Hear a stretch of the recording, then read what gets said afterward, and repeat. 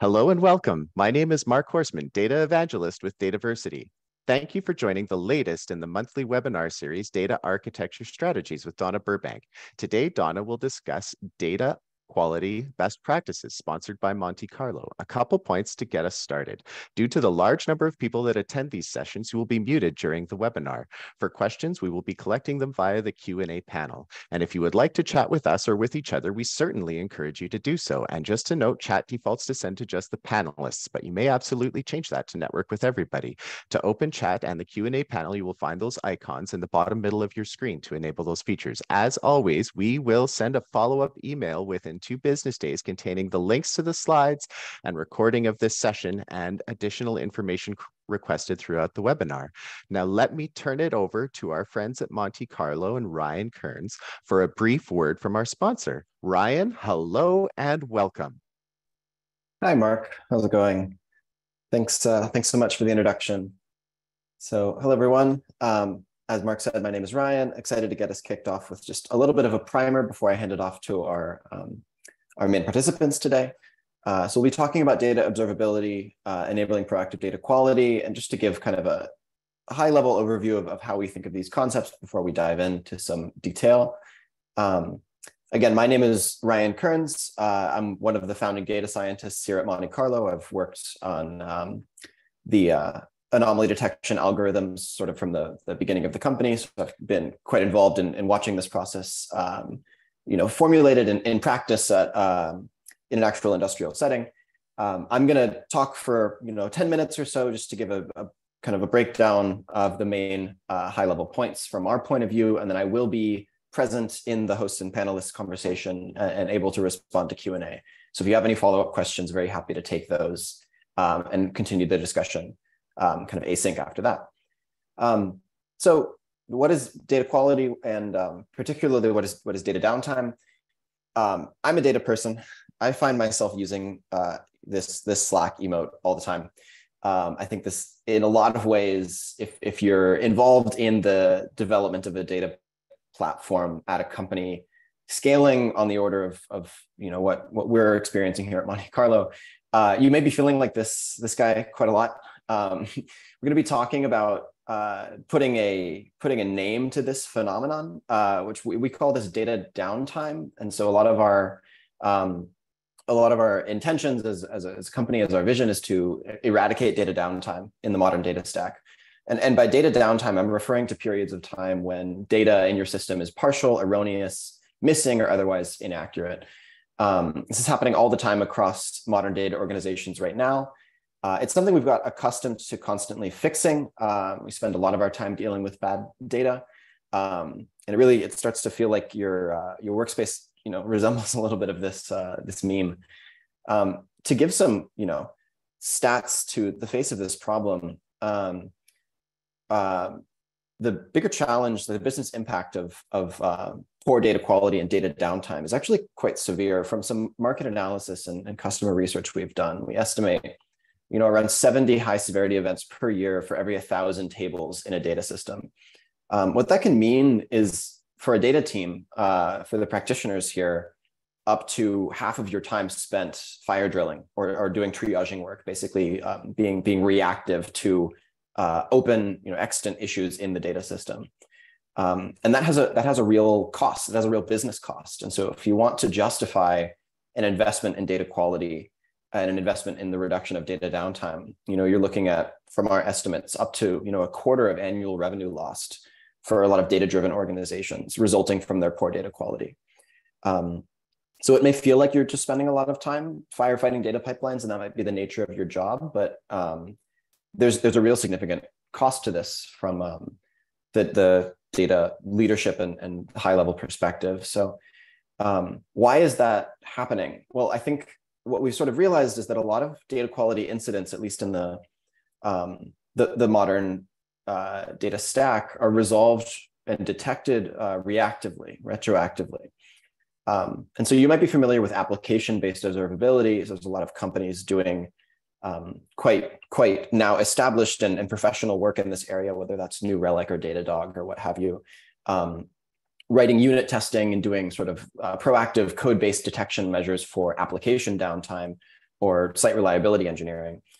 We really think that in the data space, you can get a little bit of that with ad hoc manual testing. The vast majority of data downtime that you're experiencing will often be at the downstream consumer level, and sometimes days or weeks after the incident has actually occurred.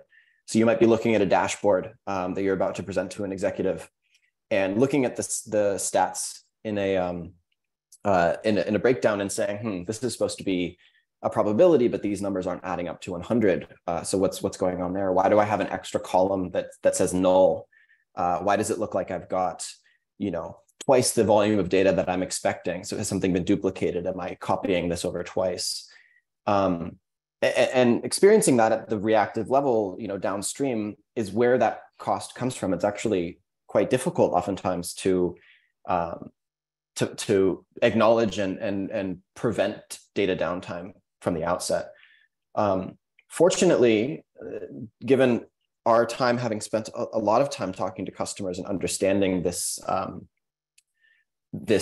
problem in the industry, data downtime actually tends to have a pretty similar pattern across organizations. This is to say, you're not alone. I think if you're experiencing these types of issues with your data pipeline, generally we found that you can bucket data downtime problems into these canonical categories. And so you might find yourself asking the same questions again and again when you're firefighting data pipelines.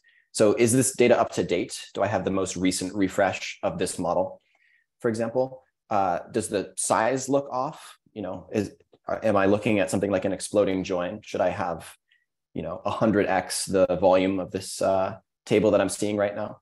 Why has my streaming pipeline, turned to a trickle all of a sudden? Why am I receiving no new records? You might be looking at the distributional level. So is this particular value way too high?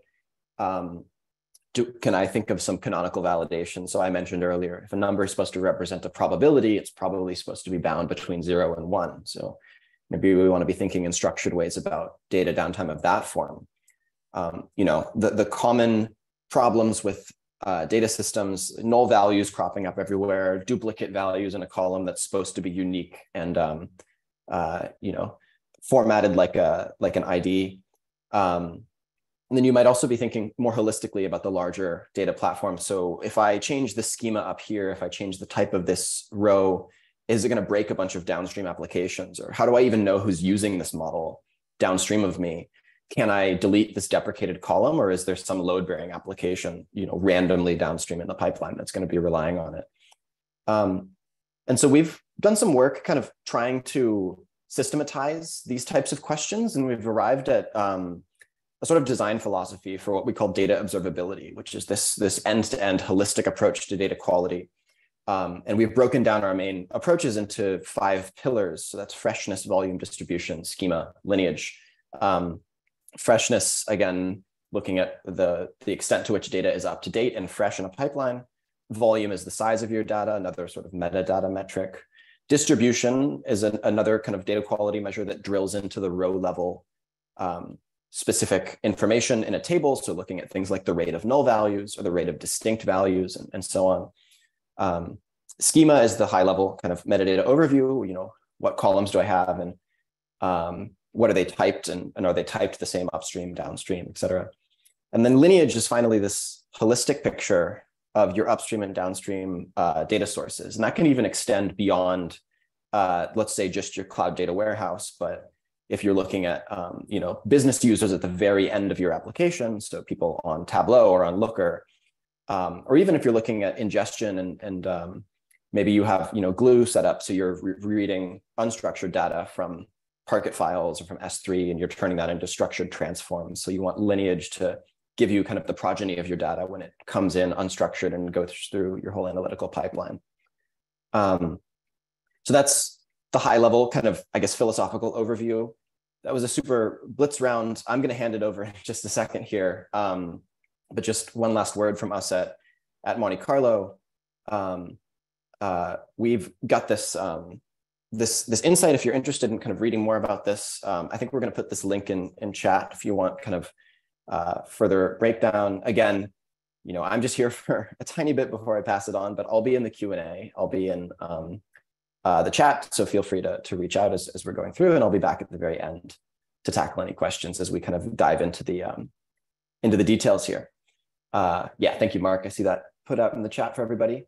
I'm gonna stop sharing screen. I'll hand it back to you, Mark. Thanks for lending me your attention for 10 minutes. All right. Thank you so much for the wonderful start to the day, Ryan. That was a wonderful slide deck. Now let me introduce the speakers of this monthly series, Donna Burbank and Nigel Turner. Donna Burbank is a recognized industry expert in information management with over 20 years of experience, helping organizations enrich their business opportunities through data and information. She is currently the managing director of Global Data Strategy, where she assists organizations around the globe in driving value from their data. She has worked with dozens of Fortune 500 companies worldwide in the Americas, Europe, Asia, Africa, and speaks regularly at industry conferences. She has co-authored several books on data management and is a regular contributor to industry publications.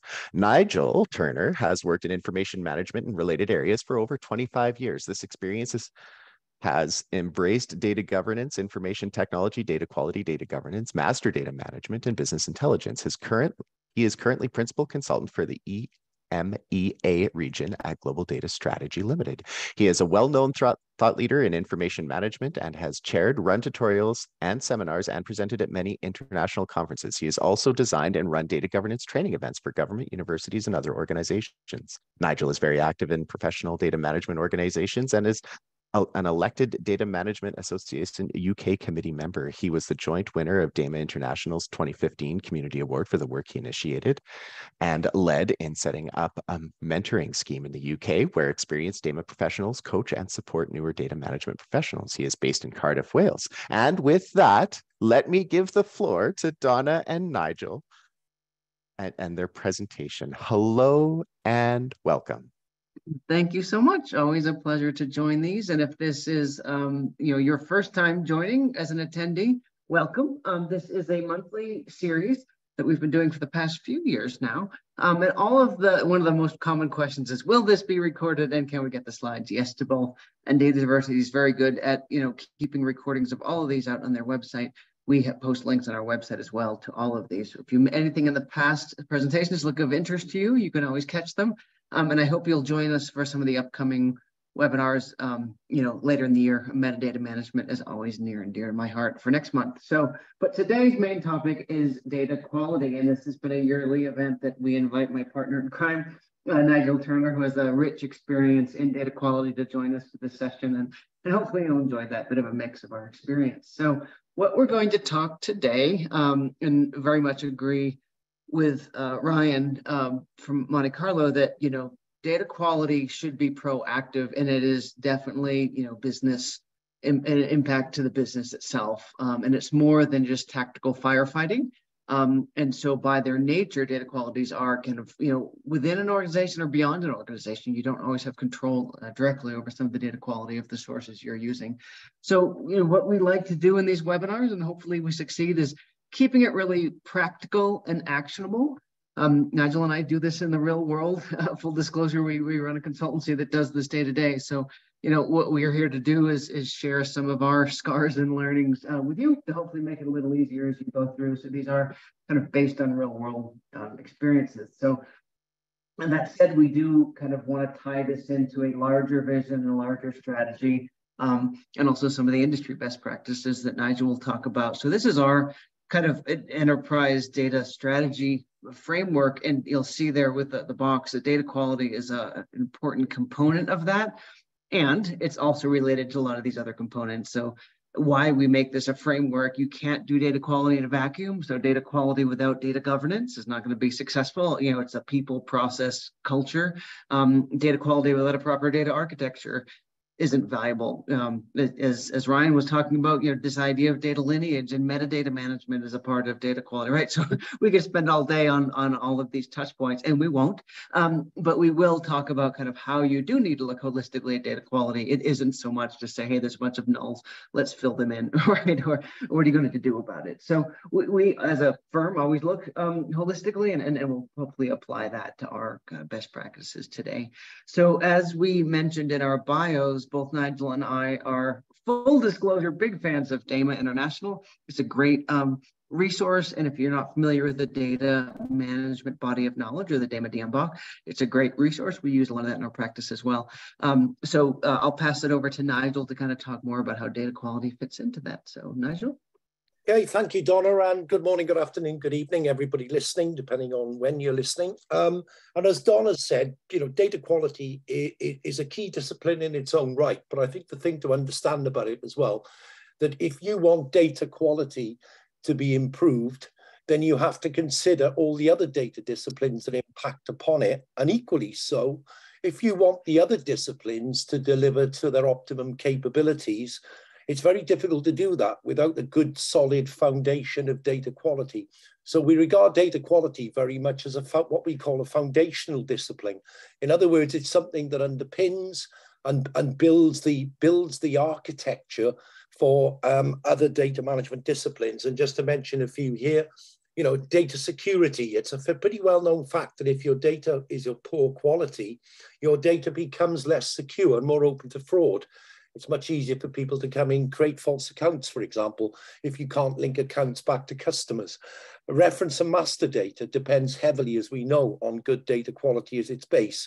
Data warehousing and BI, the first thing I ever learned in data management is garbage in, garbage out. And it's as true today as it ever was, probably more true today than it ever was. So data quality, yes, is a discipline in its own right, but in order to deliver data quality, then other disciplines need to be considered as well. Things like architecture and governance in particular, which are huge enablers today to get to data quality. And yet, despite its importance, problems continue with data quality. And I came across some headlines in the UK recently about some issues with military emails. I don't know whether many of you have seen this story. There's the scream on the right-hand side there, which many of us feel when we see these stories in the news. But back in July, it transpired that the US military had been sending about 10 million emails to the government of Mali, which seems a bit of a surprise given the government of Mali is closely allied to Russia. And at the current state of our relationships in the West with Russia, that seems like a bit of a strange thing to do.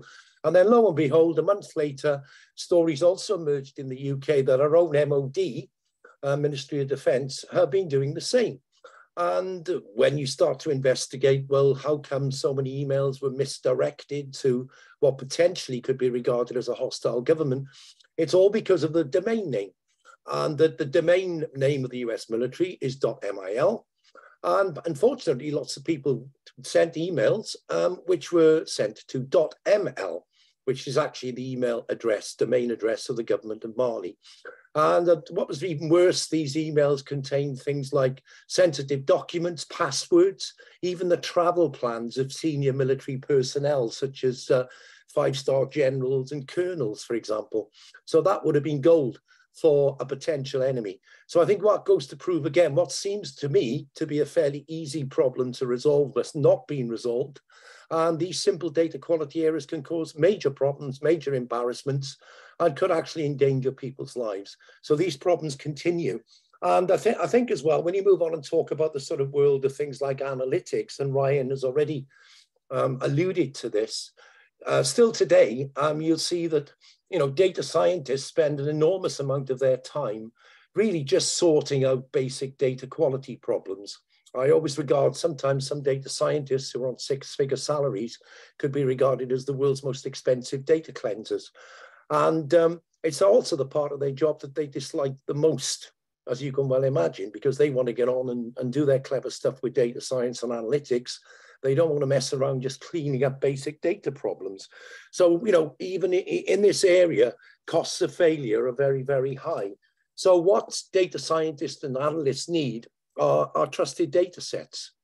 And trusted data sets basically means, and as I've already covered and Donna's already covered, to build trusted data sets involves a full range of data management disciplines where, for example, data architecture helps to define the data standards that is required to enforce good data quality within an organization.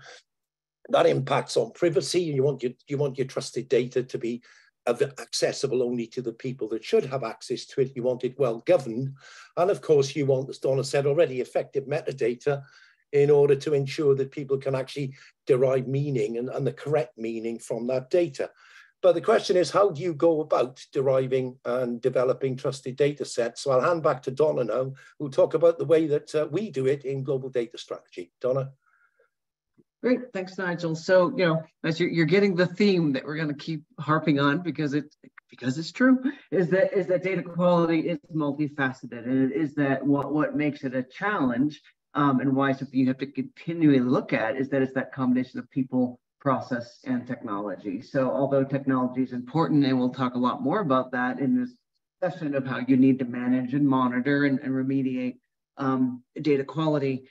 Really, it's people putting data into those systems, and it's business rules that define, what is this data right or is it wrong? Some things can be looked, are there nulls and there shouldn't be? That's a kind of more of a technical side, but are these the right domain values? Is ML and MIL the same thing? Some of that a machine can't pick up, that only after the people have defined these business-centric business rules can a computer then validate against that. So, people in the business define what's right and what's wrong. Also business process, and we're not going to go deep in that today, but from our experience, so many of the problems are a business process problem. We often do, we start our data quality or master data management, or we won't keep harping on these things. Are all related, but they are, with a business process workshop. And how is the data inputted? How is it used? Who's touching it along the way? Your good old-fashioned CRUD matrix.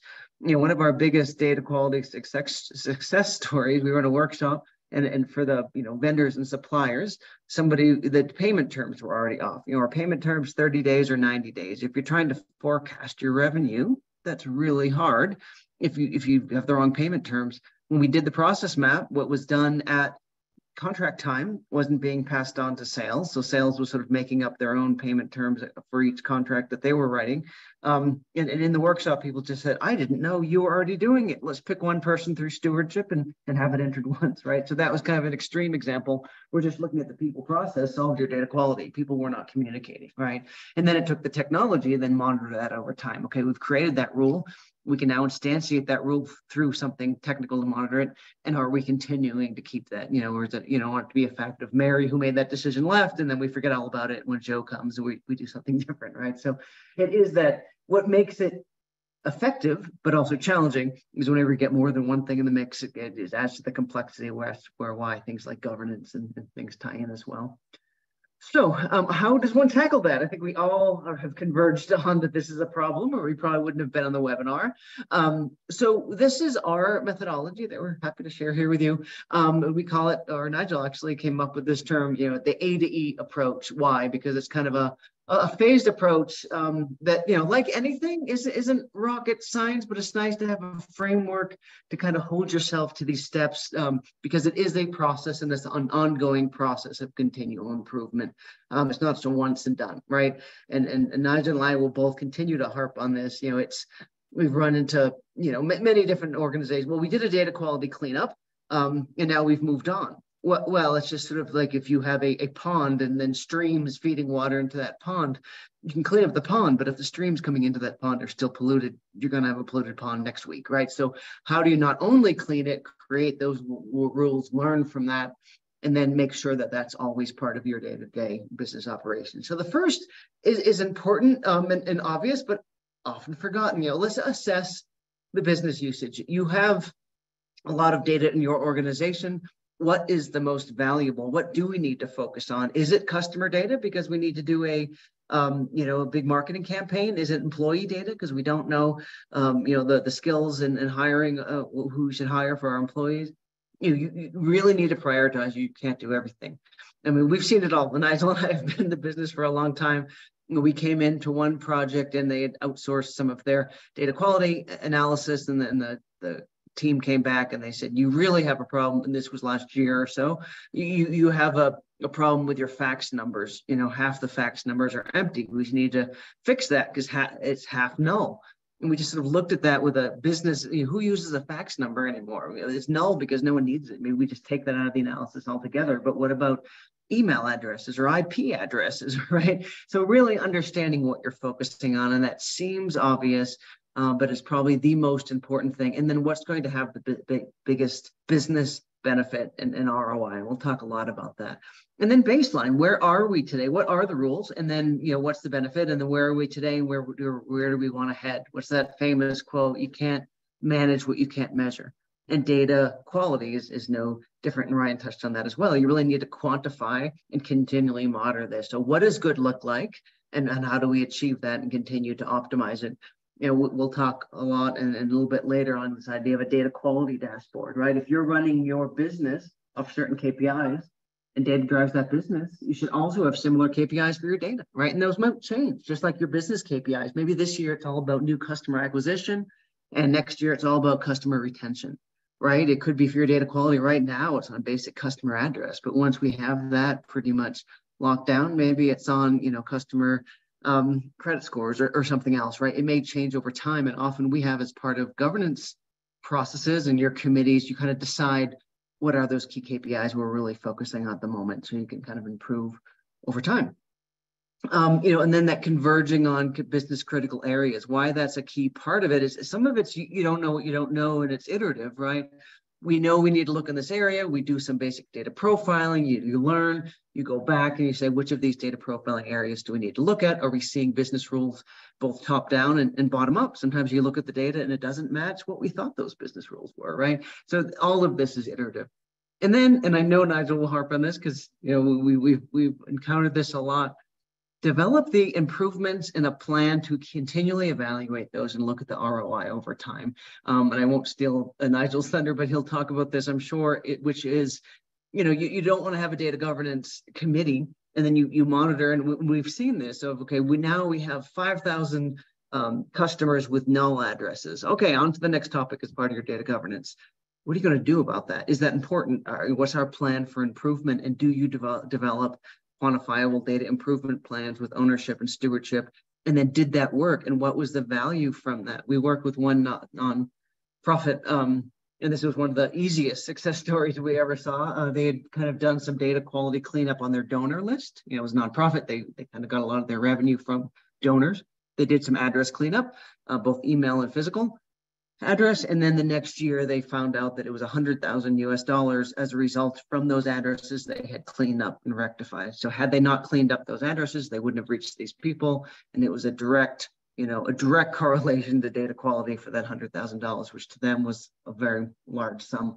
So you don't always get such a direct one-to-one correlation, but be thinking of that even in the beginning, why you're doing that, or everything should have a why. There's a lot of things we could be doing each day. What's going to have the highest business benefit? So we'll go through, and Nigel and I will kind of tag team across each one of these. What do we mean by assess business unit, baseline data sources, et cetera? So as we move ahead, this first stage, assess, and I can't touch on this enough. What are the business priorities? What are your goals? Which data is going to most affect your biggest critical data issues? And then where is that, and how do we kind of move ahead? So as one way to do that is to just write it down, right? So what are your biggest issues? And we suggest a lot of different ways to do it. This is a super simplistic, almost spreadsheet type approach. What are your biggest issues that you're seeing? Customer data duplication, product data inconsistencies, poor training of the data entry people, right? It's not always just a technical issue. It could be, do people know the rules to be putting in where it does need to be entered by a human, right? What is a brief description of the problem? And importantly, what is the impact of the problem? Again, if your problem was empty fax numbers, who cares, right? Sorry for those few people on the planet that still loves fax machines. I never liked them, for the record. I find them annoying, right? But yes, we don't have emails and we're trying to do a big email marketing campaign. That's going to be a problem, right? Or maybe someone might say, we don't use email anymore. It's all over IP addresses and things like that, right? And then who raised it and who cares? Who is going to be affected by that?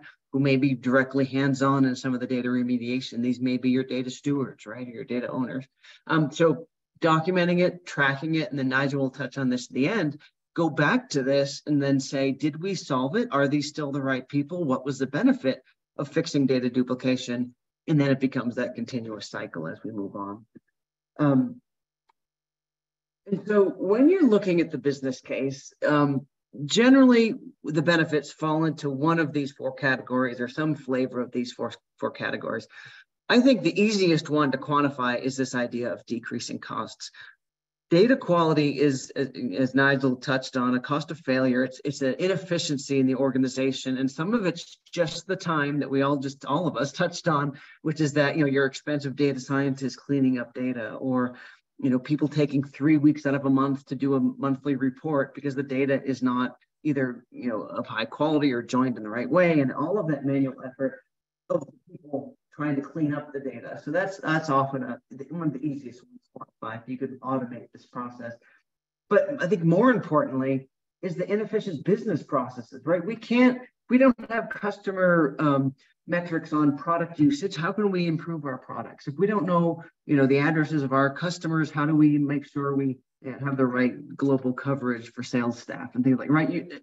Data is your business. And I think that's what we often lose sight of, or I've heard technical people say, oh, business don't want to get involved with data quality. This is their business, right? So if you sort of said, yeah, we have all the wrong credit scores for our customers, and you say that to an insurance company, darn right, someone's going to care about that because I'm making business decisions on the wrong data, right? And it's so easy for us, I think, when I've fallen into myself, when we start looking at data profiling and the data, we can lose sight of the fact that, you know, these customers are real world human beings, and this data is wrong about your actual human being or your the companies if you're B2B.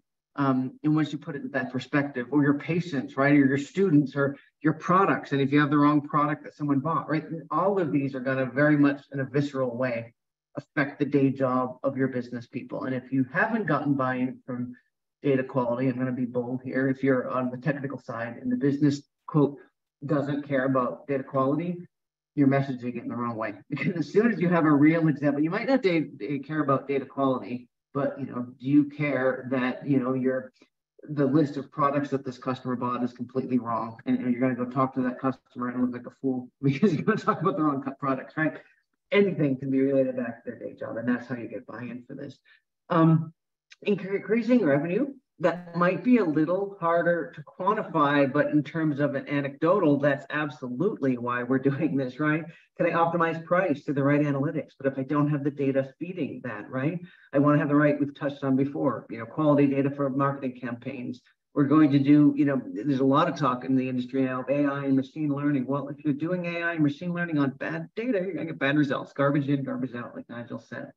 A lot of the reasons why people come to data quality, however, is reducing risk, right? We also don't want to end up in the news like some of the stories Nigel told, or you will be fined. Things like GDPR. If you don't know, where your customer data is, the quality of it, there's actual implications. Or product traceability. We worked with a food company, and they really need to know that both the lineage of things like farm to table, where their fish came from, or is there any allergens in that food, et cetera, et cetera. And you certainly don't want to be the folks in the news for data breaches and things like that. The one that's, sometimes funny, there's one industry leader, she has a book on crimes against data, right? We've all seen it of, loyal company, a letter that says, loyal customer, insert name here. We're glad to have your business, right? These embarrassing things you do by having bad data or sending, I just took a trip to Latin America for business, and somehow one of the brands thought I was a 18-year-old Latin American male. And then the types of things they were sending me with email, were in Spanish and had nothing to do with me, right? Because they had the wrong customer profile, right? So, did that end them up in the news, or maybe they lost a customer, but really overall it's your brand trust, right? And especially in the day of social media, these kind of quote funny data mistakes can be public, or people post them on social media, and it's not a great thing to have, right? So again, generally, when you're thinking of making the case for data quality, or what the benefits of improving data quality, think of these four categories, and you can probably apply any of these and all of them to your business as well, or your organization. Something we always want to stress, though, is in that list of benefits and risks, include that risk of doing nothing, right? When we talk to customers, often we say, what's the biggest risk you're looking at? And they just say apathy and inertia and I've seen this, and I can understand it, even running my own business. If someone says, we need better customer metrics, and a salesperson might say, you tell me I don't know my customer? I've been working in this industry for 35 years, and you tell me I don't know my customer, and you data person need to tell me. But the risk of not looking ahead or using your gut feel, and that might have changed, right? Are you looking at the most up to date? So what, and having some of those absolute metrics of things that have gone wrong in the past, or, okay, Mr. or Mrs. Salesperson, you think you know your customer, but half the information that you're making decisions on is wrong, or really getting into that risk of doing nothing, because that's often the bigger risk, right? We can't continue. If you want to, maybe it's worked for you for the past 35 years, but that's generally what a failing company says before some other company comes and eats their lunch, right?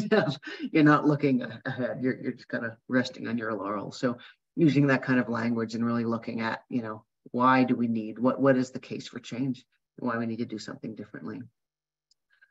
So, a lot of that, the business benefit and the ROI is kind of a combination of storytelling and anecdotes and understanding the business, but also some hard metrics around both ROI and numbers around your data quality. Again, you can't manage what you can't measure, and you can't improve what you can't measure. How do you know what good looks like and what better means? So we're big fans of documenting and doing, if you haven't heard the term, data profiling, which is really, getting those metrics that we've all been talking, how many nulls, we've created these business rules of, we're talking about student data. All students should be between 6 and 19. And if you have folks in the data set that are 45 years old, is that a mistake, or do we have someone who's really old and in kindergarten, right? So we really need to think through a lot of these, both, raw business rules, but also business-driven business rules, and then update that opportunity slog. Why do we need to change this, right? I always kind of say, and embrace your inner teenager, where you're always saying,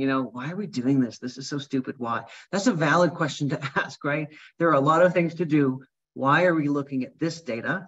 And most likely, if it's the right data, you will have a laundry list of why. Because if we don't understand our customers, I know I keep harping on customer because that's kind of the classic, but it could be student, it could be patient, it could be product, it could be constituent, right? Anything that your company relies on, if that's what you're relying on, having good information around that is definitely an opportunity, or it's going to be an embarrassing issue that you don't want to be one of those things in the news, right? So to document that, and Ryan touched on this as well, if there's different, dimensions of data quality. And we've found, even though these can feel kind of academic, and on that academic note, I know we've got a list here, and Damon and Bonk has a list, and a lot of academics like to have their own list. Generally, these are fairly common ones. And what I would say is don't argue that in front of the business, right? I think these are just good examples to think of. It's more than, is it bad or is it good, right? Firstly, and we've all touched, is it there, right? Do we have empty values where this is pretty important? Or, is it consistent? That's maybe in one system, my name is John Smith, and that's fine. But in the other system, it's Jonathan Smith, and then there's a J Smith, or there's a Jerry Smith. Is that the same person at the same address? Is that John Smith's brother? Is it, all that consistency across as core to master data, as core to a lot of things. Conformity, and Ryan touched on that as well. It's supposed to be an ID and it has letters in it, or et cetera, et cetera. Is it in the right range? Is it unique? Do we have duplicates? That's a huge one. Not only is that a waste of effort, but how do we ensure that this is right when it's duplicated everywhere? Is it up to date? That's a big one, right? I'm making a decision on this data, and maybe the customer data is right, but it's from 20 years ago. Maybe that's not the best data to making decisions on. Is it accurate? And that's really where things, accurate and reasonable, I think, are ones that really have that business view. And I brought up age, or I could have a machine look at it, and yes, that is a correct date. It's 1/1/2000, right? Well, yes, but does that, if that's our customer base and they're all kids in kindergarten, or our student base and they're all kids in kindergarten, that age is going to be wrong, right? Or even just the classic 1/1/1/1/1, right? It's an accurate date format, but is it reasonable, and is it accurate, conforming to our business rules? And is that actually, or it could be within the reasonable list, but it's January 1st, 2010, but the actual customer's address is June 5th, right? So, and how do you know that? Does that need a person? Is that something you can validate against a third party? Should we be tracking it anyway, right? All of these are a business discussion, and it's nuanced, which is why things like data governance come in. So something as simple as an address, firstly, and I could do a whole webinar on this, of what do we even mean by address? Is it mailing address? Is it physical address? Is it IP address? Is it presidential address, right? Could be anything. Here, we're talking about physical address, right? So again, it's not an email address. So that could just be, do we have the right governance in place to tell people which address to put into this field, right? And hopefully it's more than one field if it's a physical address. So putting, your email address is probably not the right thing. Completeness, we have John Smith at 101 Main, something in Billings. Is that Montana? Is it, we don't know. It's not a complete address. It needs to be filled in. Conformity to business rules, right? It's a PO box, but we don't. That's correct. It's a valid address. It's not valid according to our business rules. Is it reasonable? And again, these are sometimes the ones that are harder to catch. AI can help with this. Business data stewards looking at it, accountability across the business process of how do we get something like 9999 No Name Street. That is a valid address, but should we validate it against the postal code or the post office, or how do we ensure that that's right without also going? The other thing when we think about this, is this important, right? I called actually 911 once because there was a fire downtown, and I was in a city I didn't know. I said, I'm seeing a fire across the way, and they kept stopping and saying, "What's your exact address, ma'am?" I'm like, "I don't know. I'm at a gas station, but I see a fire downtown." And I'm just thinking of all the time they're wasting because they're trying to get a valid address. Meanwhile, the house is burning down across the street. They could have sent a car to that town, right? So again, going through all of these actually will prompt a discussion, right? Of, maybe the lookup field is from USA, and that's not necessarily wrong, but we're using ISO country codes, 2 characters, it should be US, right? Are we doing the right integrity? Is it accurate? Maybe I did this validation and it's, 117 Ponce Street, but that's not John Smith's address, right? How those sometimes are a little more tricky. How do I know that it's his? Or yes, maybe those are both valid addresses, but they're not consistent across systems. So does John live in 2 different addresses? Does he have 2 houses? Was that his older address versus his new, right? This can go on and on. Or maybe that's a valid address, but that's when John was in school 20 years ago, and that isn't his current address. And is it unique, right? We've all seen that. Even if it's 101 Main Street, which of those is the typo? What's the valid value? That really gets into things like master data management. How do I get that single version of the truth? So those are all just some different examples of that, but hopefully kind of pick your brain on the difference of, how do we solve any of those? Some can be solved by a computer, some need governance, some need discussion of what are even the right rules. So, it is a bit of an art and a science. Yes, validate and document, but also you really need that data governance, and data stewards, business people really need to be in those workshops in terms of, or meetings or discussions, or however you want to do it, Slack messages, whatever works. For are these the right rules? How are we monitoring those rules? And then importantly, what do we do about it? And then how do we track the business benefit? So I'm going to pass it over to Nigel as he kind of goes into a little more nuance around that. So Nigel, over to you. Okay, thanks, Donna. Yeah, I mean, the chances are when you've gone through the first 2 phases of the A2E approach, you've assessed the business usage of the data, you've done baselining of some of the key data sources. Chances are, and in our experience, this is usually true, you will uncover many, many data quality problems. So data quality problems in many organizations tend to be the norm rather than the exception. So in order to make sure that you're delivering the best business value for the effort that you intend to invest in improving data quality, it's very important to be very ruthless in terms of convergence. And one of the reasons for that is I always believe that data quality is very much subject to the Pareto principle, which many of you are probably aware of. You've seen the 80-20 rule, which Pareto came up with originally, I think, in the 19th century with regard to P production, but it can apply to lots of different things as well. For example, a good example would be, in my wardrobe, I wear 20% of my clothes 80% of the time, and 80% of my clothes 20% of the time. And data quality is the same, I think, that if you can focus in on that 20% of critical data, sometimes called critical data elements that are the most important for your organization, then at least a majority of the benefits can come from improving the quality of that data. So it's very important, in other words, at this point, to converge in upon the data that seems to be the most important to you. And when you're looking for these initial projects to maximize the return on investment, usually we'd always say look at two areas, one of which is to look for proofs of concepts or pilots, which may be relatively easy to kick off and to deliver, which could then lead to bigger things. So you might say, for example, let's just, with our address information, let's just look at address completeness as a pilot, see how successful that is. And if that works out really well, we can then start to look at things like address accuracy and many of the other things that Donna talked about. And also as well, obviously then you're looking for the bigger projects which have the largest net benefits or will deliver the largest benefit to the organization. And I think it's important to stress that those two things, pilots and the biggest benefits, aren't necessarily the same thing.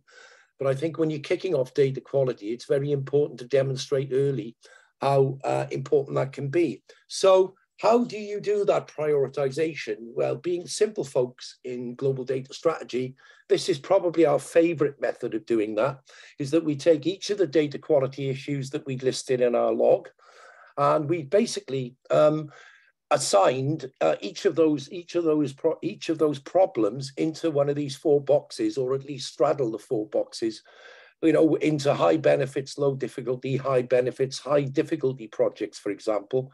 And then your POCs will normally come from your top left-hand box, high benefits, low difficulty. They could come from low benefits, low difficulty, but it makes sure that you actually get ahead and do some real data quality improvement quickly. Your biggest sort of benefit projects are very likely to be in the top right-hand corner, but they may be more difficult to implement. So if you've got, you know, duplicated data in different data sources, then quite clearly that's a high priority job to do. But if you're dealing with trying to resolve many different data sources, that could also be quite complex and difficult. And of course, the ones in the bottom right, you'll probably never get round to doing, although you should never get rid of them, because in the future they could become more important than they are now. And then once you've gone through that process, what you can then do is sort of maintain your data and opportunities log, which I would stress, by the way, you know, as you go through baseline, you can add detail to it. And as you go through the convergence phase, you can then actually start to give it a priority score. So if you look at the three examples that Donna mentioned earlier, you know, improving the training of data entry people, because it doesn't involve new technology, it probably won't involve a change of process, could be quite quick and easy to do. So it could be both a quick win and a win with lots of benefits, whereas to deal with customer data duplication or inconsistencies of product data, both of which have high benefits, but could be of higher difficulty.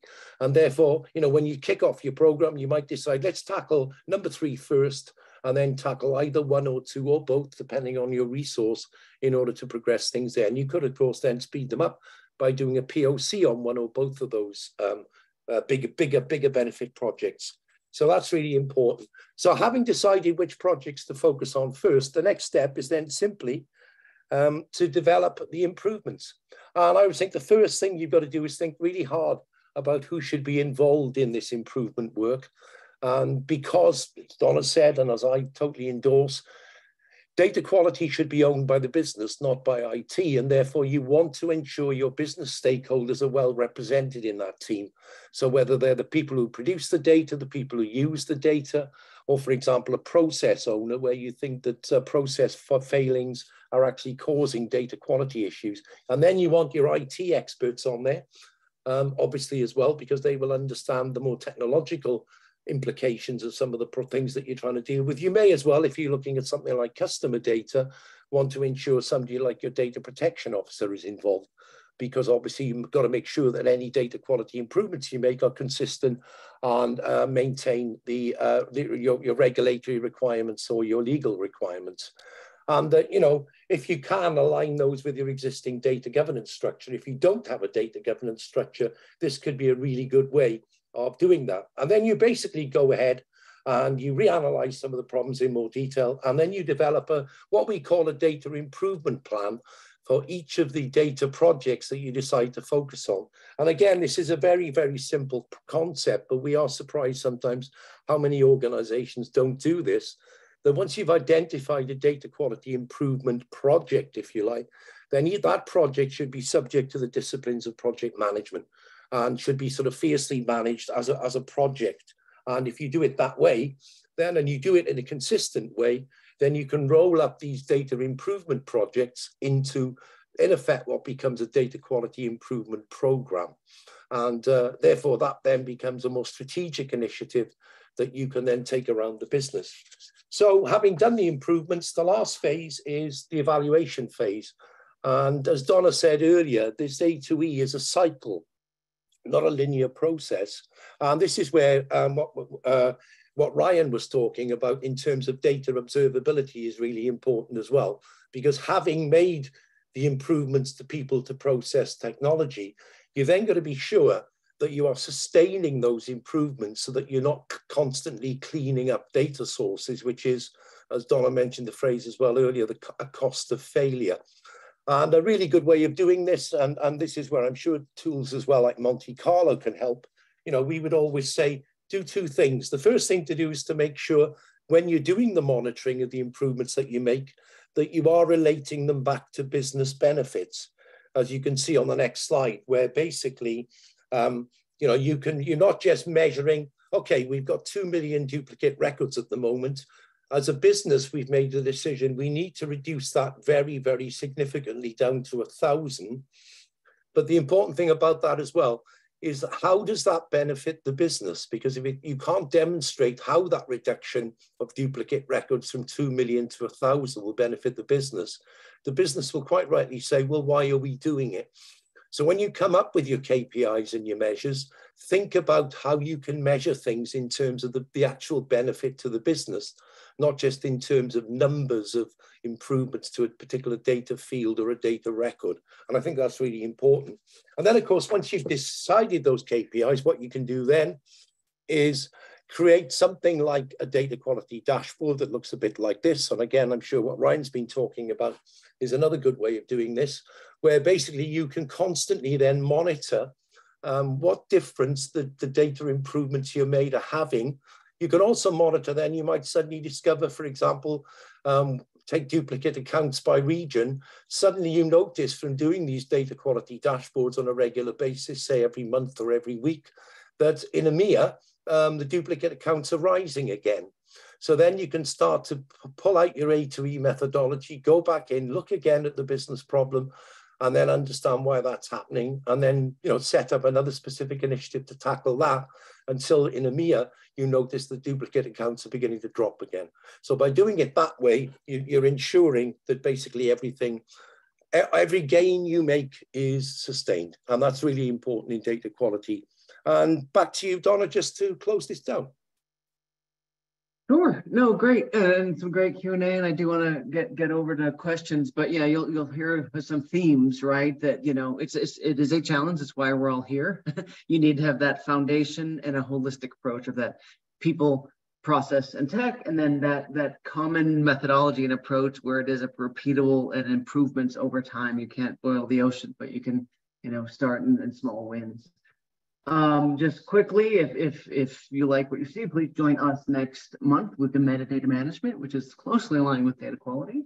And with that, a little bit of a blatant plug that we do this for a living. So if you need help, come find us. And with that, I will pass it over to Q&A. Awesome. A wonderful presentation as always. Very much appreciated. And we have a number of questions in the Q&A. Top of the list. Trusted data is a commonly used phrase. The data mesh often talks about trustworthy data. Is it just semantics, or is there something different about trustworthy data? I have my thoughts, but I'll let Nigel answer that one first, because you've been talking a lot about mesh. Go ahead. Yeah. Basically, I mean, to me, the two terms are pretty much synonymous. I think that a good thing about data mesh is that it puts primary responsibility for data quality with data producers, which is where it belongs. So in other words, at the source of the problems rather than where the problems are sometimes felt. And maybe the only differences with trustworthy data is because the data mesh relies heavily on the concept of data product ownership. Then you can almost give it a trust mark because you know that that data is being carefully monitored and carefully managed and carefully stewarded. So, but to me, the two terms are pretty much identical.